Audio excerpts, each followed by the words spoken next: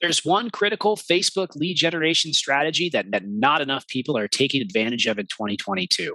It's so important that Facebook has even come out themselves and said that you should be doing this, and it is in their actual documentation.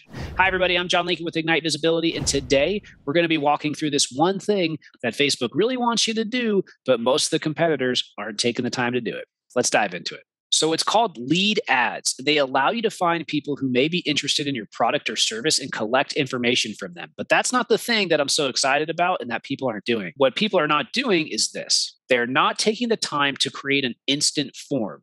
With an instant form, you can collect contact information such as name, email address, phone number, and more. And these forms also let you include custom questions to help you understand potential customers and reach your business goals. The big deal is that instant forms allow you to collect contact information from people who may be interested in your business or service without requiring those people to leave Facebook or Instagram. We're seeing this come to YouTube. We're seeing this come to TikTok. These native forms are really helping with conversions inside of the platforms. The other thing is that contact information like name, email address, phone number, it may be pre-filled if someone has already provided their information to Facebook.